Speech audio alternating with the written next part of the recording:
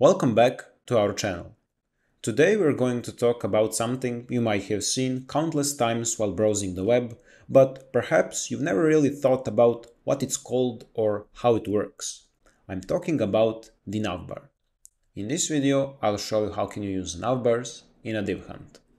As my starting point, I have this template right in front of me, but it lacks a navbar.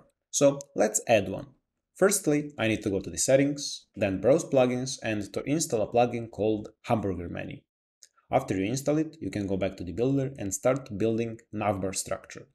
With the Divhunt, that's pretty simple. All you have to do is go to the elements, go to the wireframes and type in navbar. You'll have the list of all currently available navbars which are fully responsive. You just need to choose between them. Let's go with this one for this example. All I have to do is click and drag it in my project and it will be automatically added, but it's a bit misplaced. Let's put it to the top of our page and now we have our fully responsive navbar ready to use. Let's go to the live site to see how it works. At the live site, you can notice that our navbar is right at the top just as we set it. When I start resizing this window, you will notice that at a certain point this navbar here will get this hamburger icon.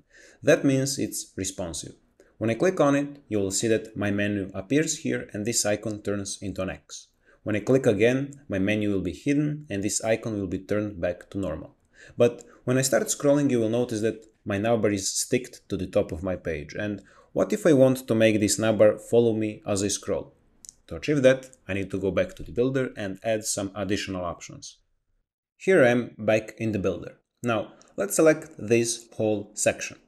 Let's go to the position and let's set our position to be sticky. The next part is to set top to be 0 pixels. That's because we want our navbar to be exactly at the top of the window. Now, let's go to live site to see what we achieved. You can notice when I start scrolling now that my navbar is following my scrolling and it's exactly at the top of the window.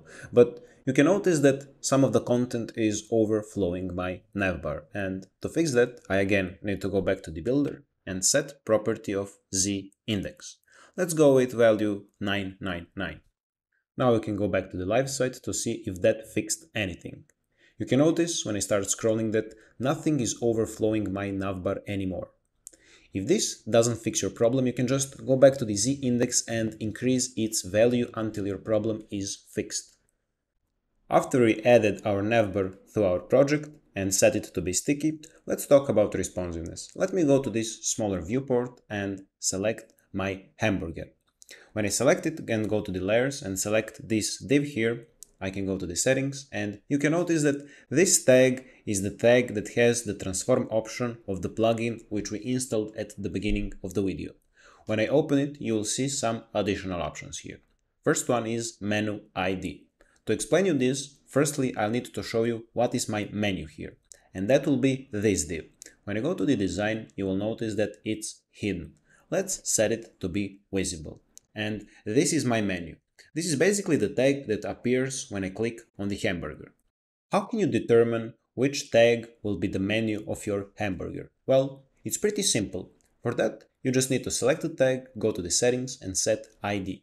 As you can see on this menu div, I have set ID of menu. That is the exactly same ID I have on my transform option into the hamburger. But let's change it now just to show you how it works. Let's type in something like hamburger menu and let's copy this ID so I don't have to type it twice. Now I need to go to the hamburger, open these transform options and paste this exactly the same ID here. And I have my menu determined to my hamburger. The next one is animation. You will notice a bunch of options in this drop down here. First one is none. You can select this if you don't want to have any animation on your hamburger menu. The next on the list is fade. And let's test it out how it works. After I set it, I just need to go to save. And one important thing to mention here, whenever you're changing some styles here, you always need to go and hide your menu before going to live site to test it out. When I start clicking on this icon, you will notice that my menu is appearing and disappearing in this simple fade animation. If you don't like this animation, you can always go back to the builder, back to the settings of a plugin and set some other animation from this list. The next on the list of animation is slide. So let's select it and let's go to test it out. Now, when I open and close my menu, it will have this sliding animation. It will slide down when opened and slide up when it's closed. So that's pretty much it for the slide animation. We can go back to the plugin settings to see what's the next on the list, and it's slide left. When I select it, I'll get this duration field, and I need to set it in order for this animation to work. Let's set something like 350 pixels and let's hit save. Also, for this animation, I would need to edit my menu tag a bit. For the beginning, let's make it visible. And now let's set flex column here in order for my items to be placed one under the other. The next step will be to set some gap here. Let's go with 25 pixels and let's set this whole content to be sticked to the left side. Now we have our structure done, but look at this empty space here. To fix this, let's set some width. Let's go with 40% and that will be enough. Now, let's set our menu to be 100% in viewport height.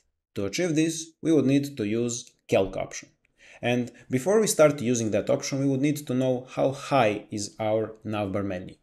To see that, we just need to select or hover over our navbar, and under my cursor you can see this 86 number. This means that our navbar is 86 pixels in height. You just need to remember this number, and while your menu tag is selected, go to the height option and you just need to put these pixels to this value. Now you just need to start typing calc, open these normal brackets, and inside of your brackets you need to type next values. 100 VH, that is how high your viewport is. Then you need to subtract your navbar from that value, and to achieve that you need to hit space on your keyboard, then type in minus, then again space and height of your navbar. And because we saw how much that is, we just need to type 86 pixels here. Now, after you typed all of this, you can just hit enter and height of your menu will be automatically calculated to be 100% of your viewport height, and it will subtract your navbar height. We can now hide this menu here and go back to the live site to test out what we've done now. When I open my menu now, you will notice that it appears from the left to the right. Also, the height of my menu is as my viewports. When I start scrolling here, you will notice that everything follows. That's because my navbar is sticky and my menu is child tag of my navbar, so it will follow. When I go and close my menu, you will notice that it disappears to the left. The next animation on our list here is slide right. It's the same as the slide left, but now we need to put our menu to the right side of our viewport in order for everything to work properly. So let's show our menu for the beginning and let's go to the positioning. Because our menu is absolute, all we have to do is set this left option here to be auto and our right option needs to be 0 in order for our menu to be sticked to the right side of the viewport. When we set all of this, the next step is to hide this menu, and after that we can go back to the live site to see what we achieved. When I go and open my menu now, it will appear from right to left, and when I close it, it will disappear to the right. The next on the list is show option. If you're tired from going to your menu tag, setting it to be visible, then editing it, and then again setting it to be hidden, in help comes show option. All we have to do is check on this option and your menu will be visible. You can now edit your menu. For example, let's edit this text here to say homepage open. And now all I have to do is select my hamburger, then go to the settings here and deselect show option. So this is the basically workaround for all those work like select your menu, make it visible, edit it and make it hidden. The last option on this list is flex on show. And to demonstrate you how this works, I'll need to select my menu from the layers, then go to the design, and in this layout panel, I'll have this block option. When I click on it, you will see that my menu is all messed up. That's because my menu is supposed to be flex. Now, when I set it to be flex, you will notice that it works perfectly. Now, let's go back to these options here and let's deselect this flex on show option. What will this do? Well, basically, next time when I want to open my menu, it will be opened as a block. And to demonstrate you that, let's hide this menu and go to the live site. When I go and open my menu, you will notice that it's all messed up. That's because it's set to be a block and it's supposed to be flex. Let's go back to the builder and fix this. When a situation like this appears, all I need to do is set on this flex on show option. This will basically set my menu to be flexible when opened. And to demonstrate you this again, I'll go back to the live site. And now, when I open my menu, it will work properly.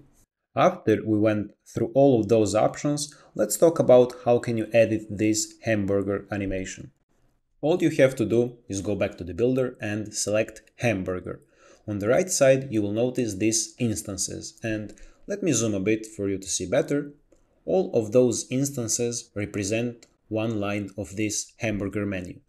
Let me explain you the structure of these instances. At the beginning, we have this TheActive class. This class will be set to our hamburger once it's opened, or in the other words, when our hamburger is active, he will get this class. At the right side, we have this div_last_child. This is our third line in our hamburger, because all of those lines are divs, and this div is the last into this hamburger. You can target it by this div_last_child. The next instance here is div_first_child, and it's the same as for the first instance, but now you can target your first line. And the third instance here is nth_child_2. With this, you can target your second div in this hamburger, or it's our middle line. When we explained all of those instances, let's see how can we edit them. All I have to do is choose one instance from this list. Let's go with this one. And now all I have to do is make some edits here. I'll keep it simple and I'll just edit the background. Let's choose this option here and let's start changing the background color. Don't be afraid by this background here. As soon as you hit save button, it will disappear. Now, let's set the background to be red. And when I hit save, the background here will disappear. Now, let's go back to the live site to see what we've done. When I go and open my menu now, you will notice that while it's open, my first line here becomes red. And when I close it, it goes back to its original color. With these instances, you can make all kinds of edits to your hamburger lines. So you can even make some different animations. You don't have to change background color. You can use transform options. You can use anything you like. So, in a nutshell, a navbar is like a roadmap for a website. It helps you find your way around and discover the content or information you're interested in quickly and easily. Next time you're on a website, take a moment to notice the navbar at the top and you'll know exactly what it is. I hope that you learned something helpful in this video. I'll be seeing you in another one.